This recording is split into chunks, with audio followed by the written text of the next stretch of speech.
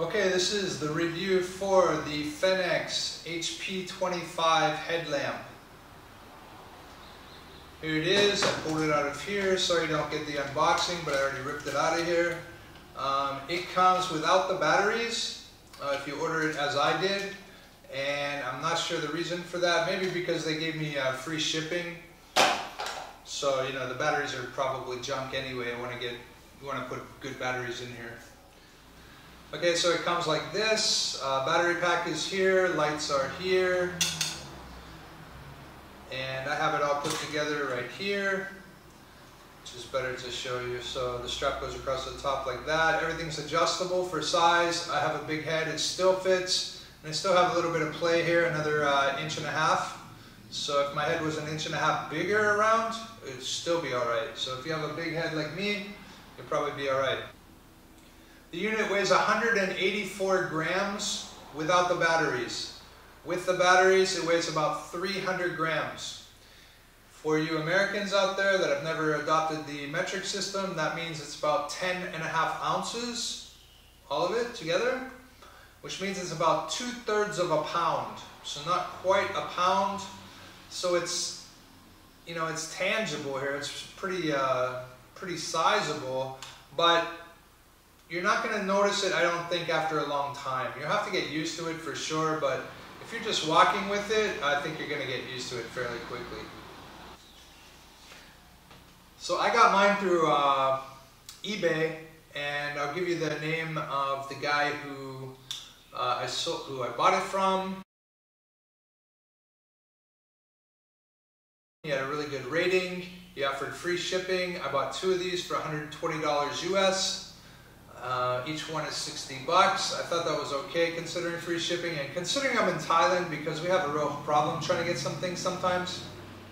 So once I ordered it from eBay, it took a total of 2 weeks, 14 days to arrive here, which also isn't too bad considering the free shipping. The straps are pretty easy to put on here. There's a slot here, and you put one side of the strap in, and then you jam the other side in. So you've got to do that a number of times to set it up, but once it's there, it looks pretty solid, and it looks like it'll stay attached to your head pretty well without dropping it. There's rotation in the lights, so you can rotate down up to 60 degrees, about 7.5 degrees each click, and there are 8 clicks. So that's kind of cool. So when you wear it on your head, you can put it down so you can see what's in front of you without toting your head. The lights sometimes get hot. The light side will get hot. There's even a warning on the front that says hot. On the back, it's not supposed to get hot on the battery compartment at all. So hopefully that's the case. So try it out in a couple days for a few hours at a time and really max out the batteries and see what happens. But supposedly it only gets hot on the light area, and it probably gets pretty hot because these are extremely bright lights. The buttons are here on the top. They're blocked with a plastic piece to start, so you don't accidentally trigger it in your bag. Then you crank it out a little bit to be able to reach the buttons. There's a button for this side, a button for this side. The buttons are well made. They click solidly, so it seems like they're going to last for a while. When you click it, to turn this side on, you have to hold it down 1/2 second, and it turns on. This is the spot beam. You can see how bright it is. I think is that low mode? No. That's medium. That's high. I'm sorry. I'm not sure where I am, but anyway, that's the highest. And it's super, super bright. I mean, even though it's not even in my eye right now, it's like super bright. And I actually feel it getting hot in my hand. That's how bright it is. So you have 3 levels, low, medium, high. And hold it down 1/2 second to shut it off. On this side you have the floodlight, which is a wide beam. Hold it down 1/2 second to turn it on. It's really weak for the first one, then medium, then high, and then you have turbo, which is double the high. So this one also is extremely bright, hurts your eyes. It's much brighter than the sun is to look directly at, and you don't want to be shining this in your eyes. Hold it down for 1/2 second to shut it off. Over on the right side is the is the spotlight, but it also doubles as the SOS. So if you want to do SOS, it's an automatic pattern, 3 short, 3 long, 3 short. You hold this down for 3 seconds, and then it starts automatically. And that will go for about 10 hours with alkaline batteries. With nickel metal hydride batteries, you're going to get a little longer lasting life, and maybe another half hour on the max settings. If you're using both lights at full brightness, you should get 2 hours with alkaline batteries and about 2.5 hours with nickel metal hydride. So it's pretty good.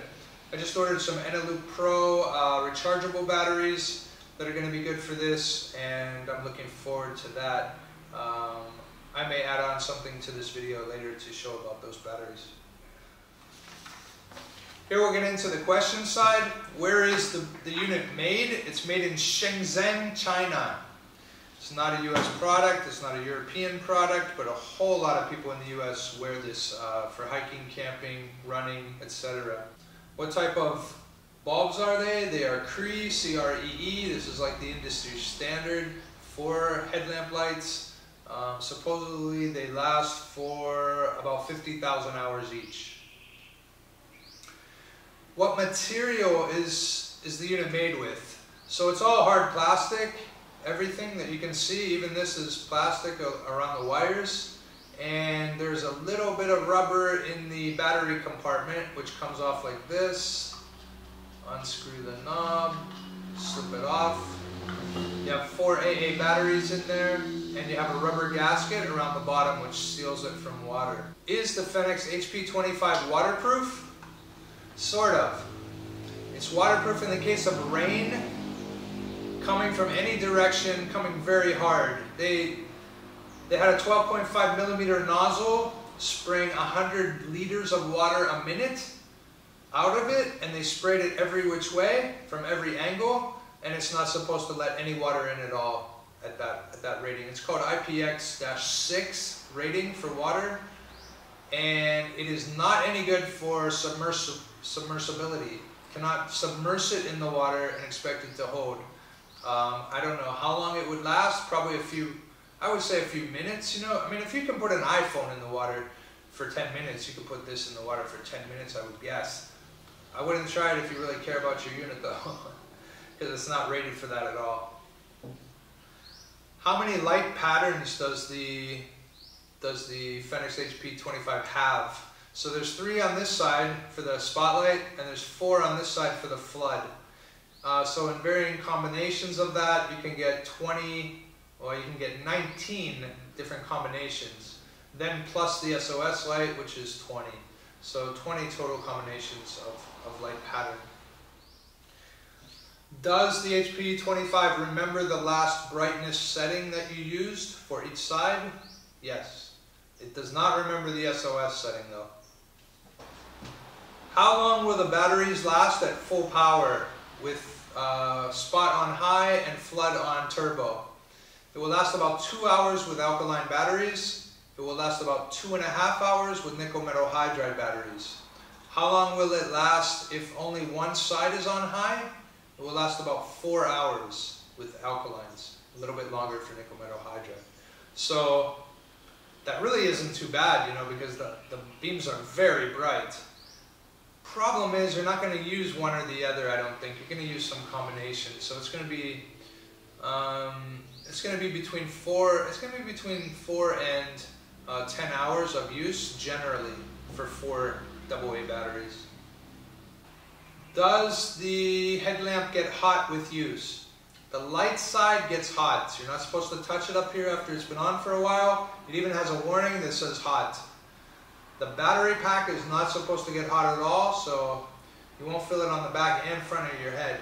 You probably won't feel it on the front of your head anyway, because you have the plastic piece that goes against your head, then you have the light which rotates out. So if it's out at all, they put some distance between the 2 pieces. Then you have the strap, you know, before it hits your head.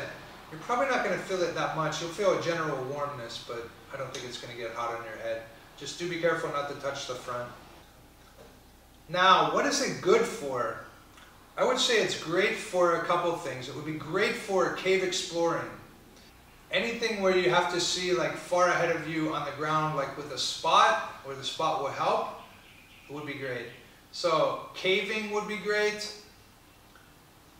Running, I would put both of them on high, and you can run down a trail no problem. It's probably good for trail running, except the weight of it. You know, it's almost a pound jumping around on your head with these straps. I don't think it's going to be that comfortable. You could wear a hat and then wear this over top of the hat, which I would probably do, but still you're going to feel it. I mean, the weight is there. It's not flyweight. There are other options for headlamps that are much lighter weight. The Petzls in particular, P-E-T-Z-Y-L I think it is, are really quite lightweight. They use 3 AAA batteries, and they use it in the front compartment only, so you don't have the back heavy part and the front. You just have the front, and it's a little bit lighter than 4 AA's. Is it good for hiking? Yeah, I would say it's probably excellent for hiking, camping, something like that. Fixing your car, because the brightness levels on the flood are just amazing. You know, for fixing your car, something that's close within a couple meters would be really excellent. How is it for looking for wildlife? Like I go herping, it's called. So I'm looking for reptiles, amphibians in the forest, in the rainforest, in the jungle.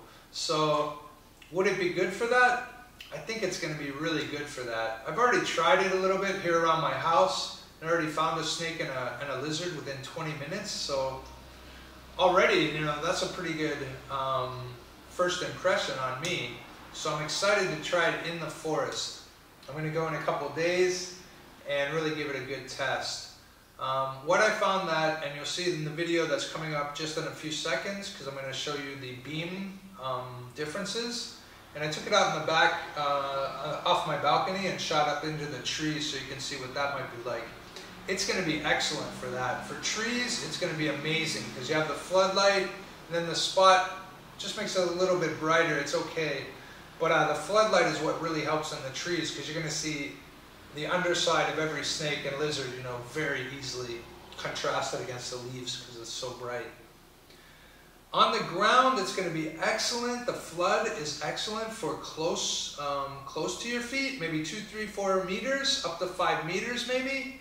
After that, I don't think it's going to be so good.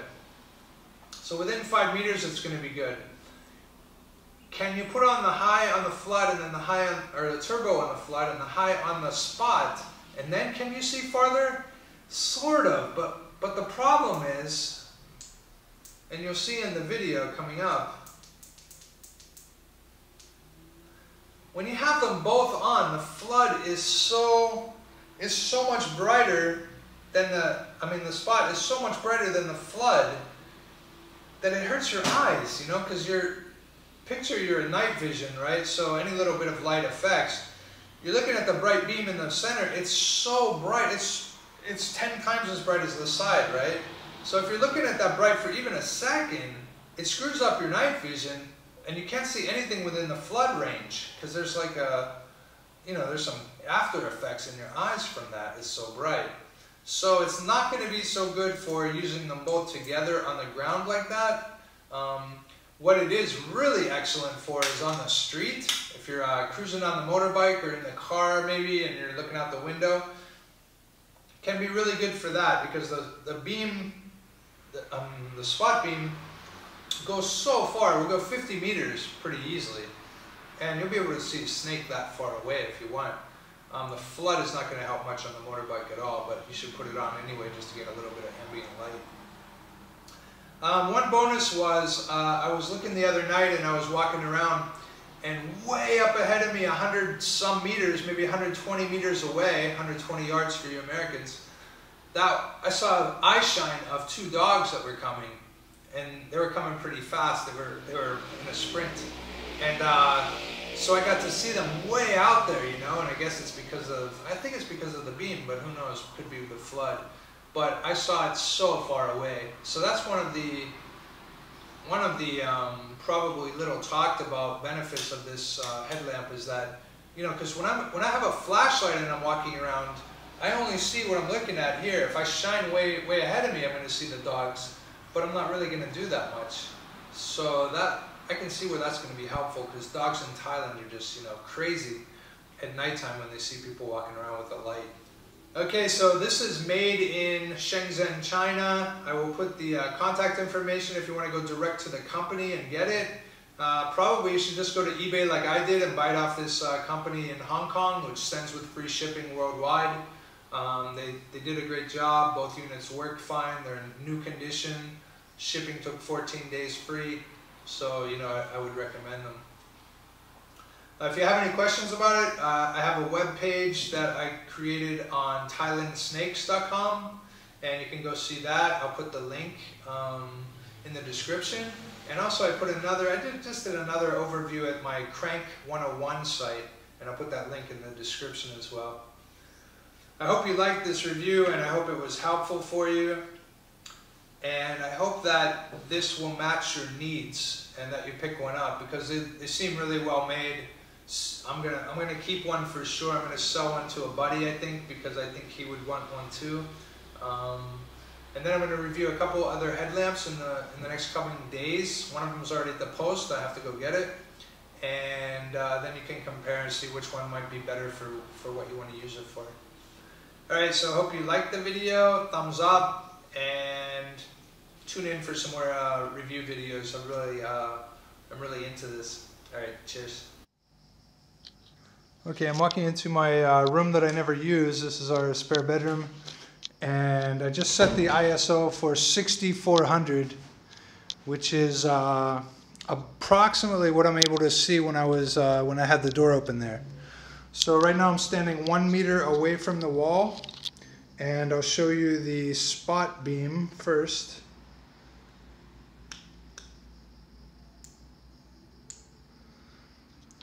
So as you can see, it's intensely bright. So I need to crank this ISO way down to this is at 400. It's approximately what I see it at. So you can see the spot beam in the middle is very, very bright compared to on the side over here, right? So at 1 meter away from the wall, it's hard to see what we have. So I'm going to go back 2 meters. And there you go. You can see there's a wide, a wide flood component to the spot beam. But the center, you know, is right here, and it's very tight. It's only a foot, it's a foot across at 2 meters. And then I'll go back 3 meters, and you can start to see the scope of it. The wide beam is at least 5 meters on that wall, and the spot now is about just over a foot, you know, not very much. So hope you can tell something from this. Okay, there's the next brightest level, and I'll shine it on the my daughter's castle here. And then there's the next brightest level. So this is the highest level. This is high. And I'm cranking it down a little bit. So that's cranked down 3 levels towards the floor for the adjustment. And you can get an idea just how bright the center is compared to other things. Like I'll focus on the light there. See when it's almost that bright that it blanks it out. I mean, it's so intensely bright. But you can get an idea. I can even look out the door here into the tree a little bit without scaring any of the neighbors. We just have a big tree out in the back. But you can see that the spot is really just focused on the center. So that tree is about 5 meters away at least, and the beam is about 2 feet wide at the bright part. Maybe just a little more, 2.5 feet, maybe almost 1 meter wide. But you can tell, like looking in the trees with this, even just the spot, that tree now is about 5 meters away. That's about 7 meters away. And at the top there, that's about 9 meters away, and it's still very clear. So again, this is on the high setting on the spot rather. And I can even spot that building is about 10, 20, 25 meters away, and it's very bright. I could find a snake there for sure if I was looking just in that small spot where the beam is, where the bright beam is. But that bright beam down there is only about 2.5 meters wide, where I would like to have it about 4 meters wide. Okay, let's go back inside and I'll show you the floodlight. So I'll shut this off and then start over with the floodlight. Okay, so this next beam will be the flood. This will be, I'm standing 3 meters back from the wall.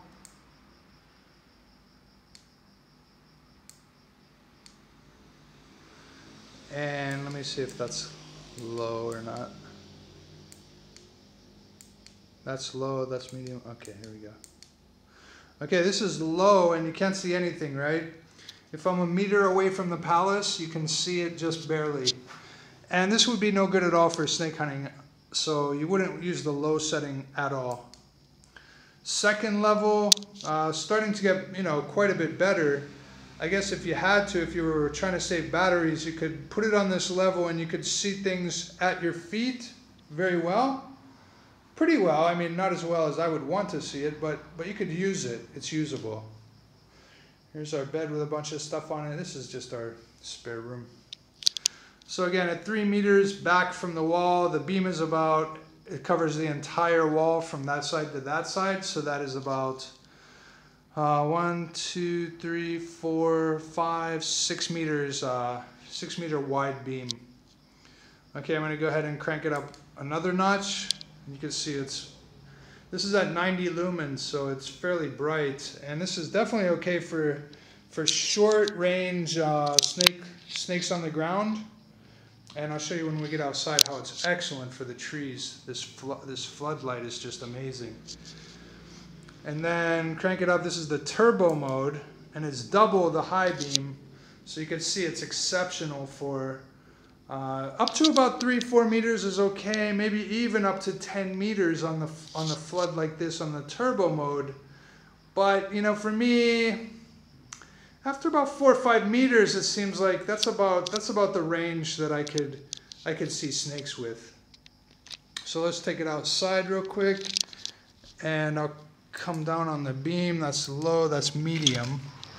So the beam is medium. Cannot see that tree at all that is 4 meters away, 4 or 5. Crank it up one more notch. You can start to see that tree. I can't focus on it yet. And then on the turbo mode, you can see the tree, but it's not all that great, is it? That's 5 meters.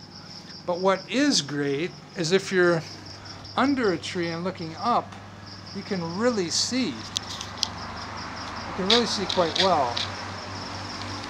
And then I'm going to crank on the spot.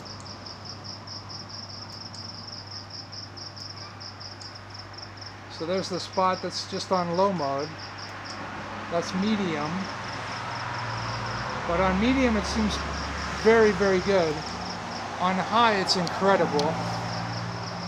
You can see easily to the tops of the trees. You can see easily 6, 7, 8 meters. The reason you can see so well in the trees is because it just reflects back, the leaves reflect back so well. So it's really good for the trees. And you can see on the street, if you were on the street and you were cruising on the road and you were looking for snakes like that, it's easy to see on the road tens of meters in front of you. I can even hit the street out there easily. Here's the here is the building behind us that is 25 meters away right there at that corner. You can see it quite easily. I could see a snake there easily. So it's good for road cruising and also in the trees. And here you can see in the room with both lights on max, it's quite bright. It's so bright. it lights it up in here entirely. It's you know, where that beam is, where the spot is just, you know, brilliant. It's brighter than day. Okay, so that's what I want to show you. The wideness of the beam, like from 3 meters back, is just it's just the length of our entire wall, which is I think it's, let me see how many tiles I have here on the floor. 1, 2, 3, 4, 5, 6, 7, 8, 9, almost 10. Yeah, it's 4 meters, almost 5 meters. So that gives you an idea of the exact width of the flood. That wraps up the nighttime test. Later I may add something to this by showing where I actually go herping and what I can see. And so far I'm really happy with the light. I think it has some great possibilities. Super excited, you know, to get out there and just use up a couple sets of batteries and see what I find. See if I find snakes that I might not have found before, you know, with just using a flashlight like I usually do. All right, that's it. I'm sweating. No air on in this room, and I'm just dying here. All right, cheers.